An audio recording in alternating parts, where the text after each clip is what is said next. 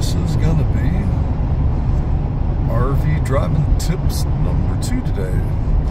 So, still on Highway 285, coming out of Denver, heading west.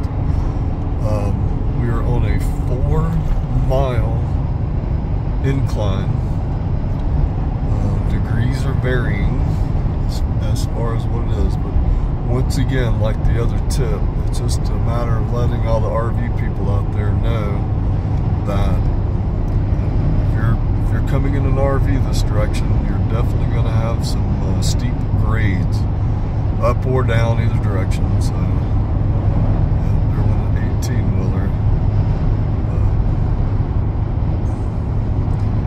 I will say this though, it is very beautiful country. So if you want to come and see it, I would highly suggest it. It's very beautiful out here.